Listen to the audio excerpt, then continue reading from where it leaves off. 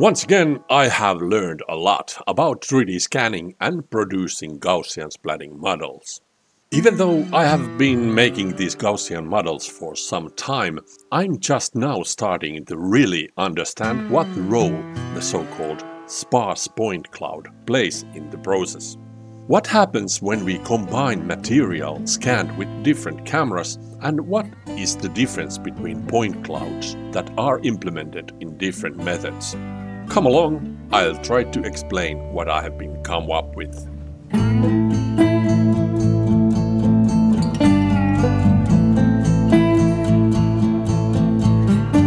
Hello boys and girls, it's Olli here once again.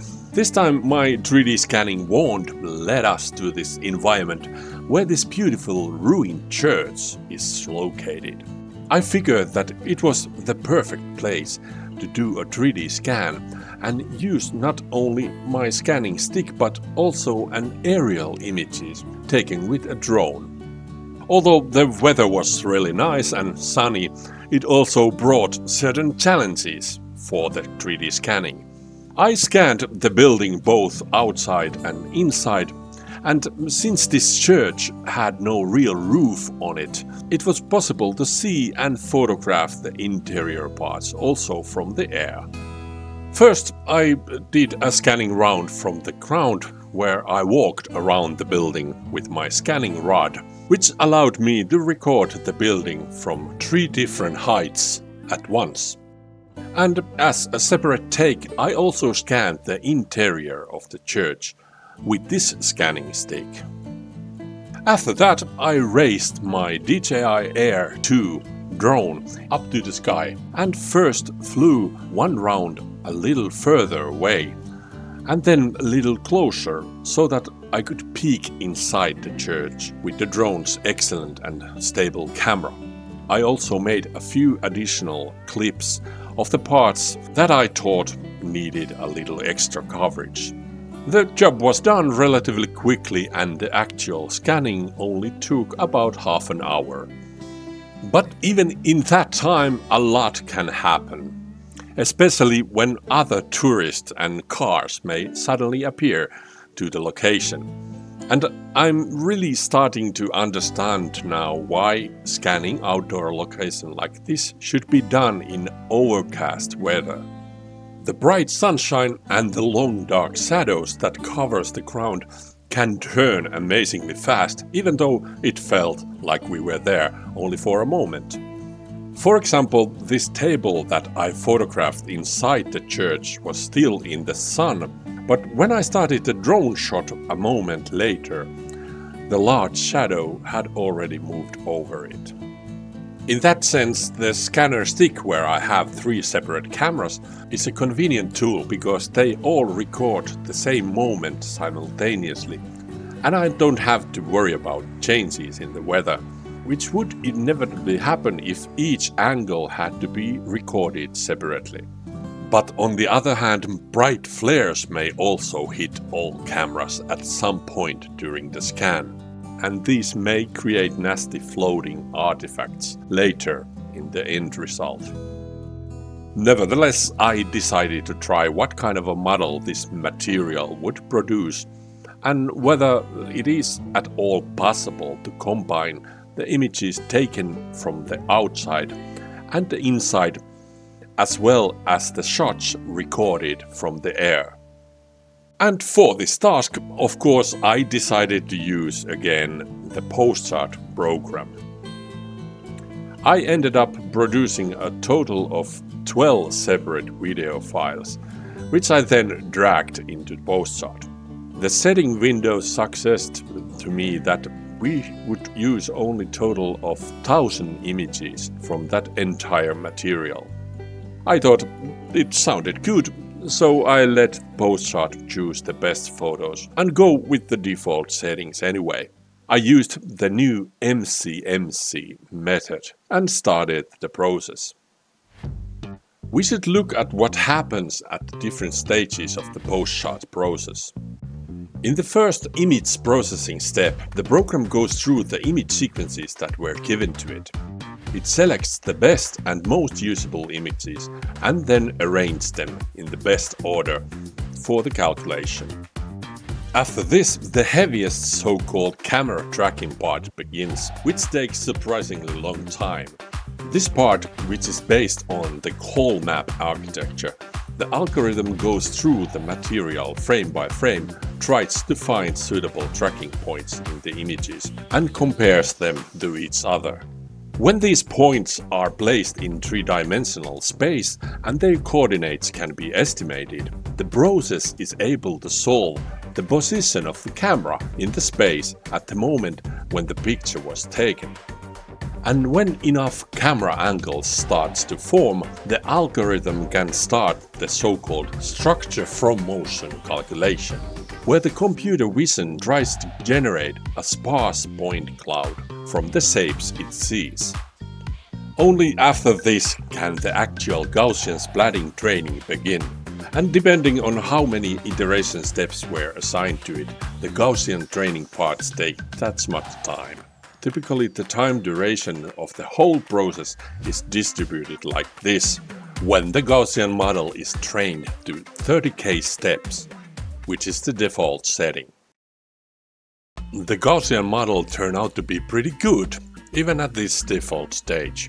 I was pleasantly surprised that the process managed to connect the exterior and interior spaces together and produce a unified model of the entire church. Of course, a closer look also revealed some shortcomings and areas where the placement of the splats was not quite successful. That shadow movement problem that I pointed earlier appeared now as an interesting overlapping change, which only became visible when the viewing angle was tilted to a certain height.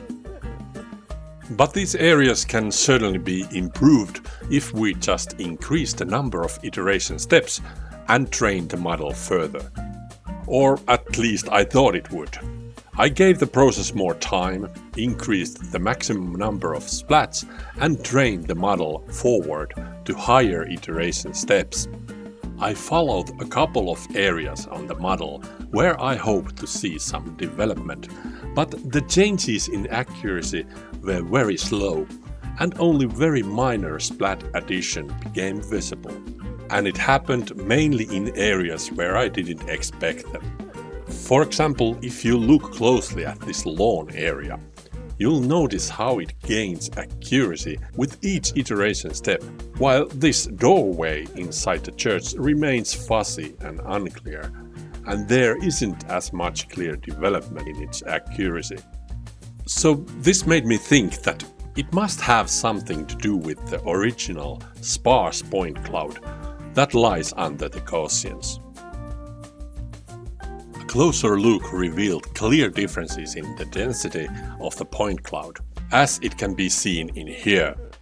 The area of the lawn is in the sunlight and has a lot of dots, while the area on the shadow side has relatively few and is not covered as densely. So the density of the point cloud must play a significant role in how the distribution of splats is performed in the model, and in which areas the accuracy can actually be increased.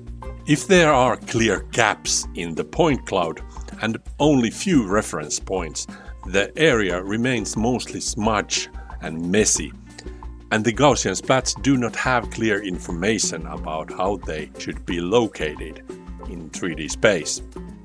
So sparse point cloud works a bit like a gauge, which is then filled with splats of different sizes. Or another analogy of its function could be a sack of onions. You know, the kind of a mesh bag where onions are usually sold.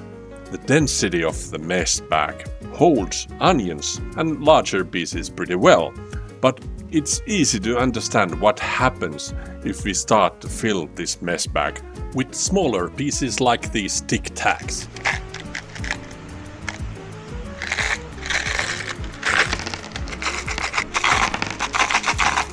Yeah, it doesn't hold them that well. So there must be some way to improve the quality of the sparse point cloud and make it more dense. And one way to do it is to use the reality capture software. Reality capture is nowadays owned by the Epic Games company, and it can be installed free through the same Epic game launcher as the Unreal Engine. It is by its origin a photogrammetry program, but as we know, making Gaussian splats and photogrammetry models uses the same principles to create structure from motion. So in Postshot, it is possible to skip these first and time-consuming first steps and go straight to the Gaussian training if you just are able to produce the sparse point cloud and camera tracking in somewhere else. And now that we have seen what kind of a point clouds the open source Colmap method produces, we can only hope that reality capture would make a better sparse point cloud. Based on what I've seen, reality capture is a very professional piece of software, and it is able to produce very high quality and great looking 3D models from digital images. But in practice, it's yet another very different app to learn. Its user interface is very quirky, and the learning curve to get hang of it takes time. But I didn't come here to give up, so I decided to go for it and use the same 1000 images that I already used in the first Gaussian model. The initial camera tracking phase is processed significantly faster than in the Colmap method, but reality capture rarely manages to produce one complete point cloud at once. Instead, after the first image alignment try, it often returns different parts of the scan, which are listed as components in here. These components holds the partly built sparse cloud information of the images that reality capture managed to solve and track. And here it has separated the interior and exterior parts of the church. So now it is needed to tell the program how these parts are combined to each other and how they should be merged together. And it happens through these control points, with which you should tell the software that this corner and this point in the component is the same that can be seen in this other component. And through this method you should be able to merge them correctly. But placing these control points turn out to be quite hard job, and logic in activating them and understanding which points you are currently moving in the 3D space versus the 2D space where the source images are. So this can be pretty confusing. But several attempts later, I finally managed to merge the components together. The final result was not totally perfect. 4 frames from the original 1000 images were misaligned, but it was so close that it should work. So now the next step was to export the necessary data out from reality capture so that it can be used in Gaussian splatting training in the Postshot. And for that we need camera placement data, which can be saved as a CSV file. It is a common spreadsheet format which only have the info of the coordinates where the cameras from the scan are located. And then we need the actual sparse point cloud in PLY format. When exporting point cloud, it is important to check that it is saved as a binary. So in the export window, this option needs to be turned to false. And finally, we are ready to produce a new Gaussian splatting model of this church. We just need to select the PLY file, the camera CSV, and the folder where the source images are, and drag these into the Postshot. The setting window looks a bit different now, because the software recognizes the camera tracking data and the already calculated sparse point cloud. So from here it is possible to change only basic parameters and then launch the process. This time the Gaussian training starts directly, so there is no need to wait for any image arrangement or camera tracking steps. You can start admiring how the splats are taking their places and how the Gaussian model forms itself. And now, with this sparse point cloud, training progress relatively much faster than before. The splats find their places much more lively, and the overall shape of the model begins to be seen already at quite low iteration steps. When we now inspect the same part of the model, it is comforting to notice that now there are many more points visible in this shaded area. So this version of Sparse Point Cloud seems to be better than the previous one, and the work in reality capture was not in vain. But it also makes you think which makes more sense after all, to wait a little longer by using the Colmap method in Postshot, or use the same time for fighting with control points and merging the components together by hand in reality capture. The answer is probably easy, but since the end result is clearly improved with reality capture, there are many advantages to producing sparse point cloud this way. And of course my skills will definitely improve further as I learn and get used to this reality capture more. All in all, this topic is interesting and not all of my theories are proven to be true. In practice, there are still smudgy and soft gaps in the model, although I assumed that they would improve with additional and more dense point areas. So I have to put more effort into this in the future. It is also great to note that the research side is developing new ways to improve the Colmap method, and new interesting options for producing sparse point clouds are in the works. You can find the links of these papers in the description. I hope that this adventure in splat fields and 3D scanned locations was once again inspirational. Thank you if you watched this video so far. Like always, hit the like button and subscribe to my channel. I'll prepare my scanning wand to the next experiment. Thanks for watching.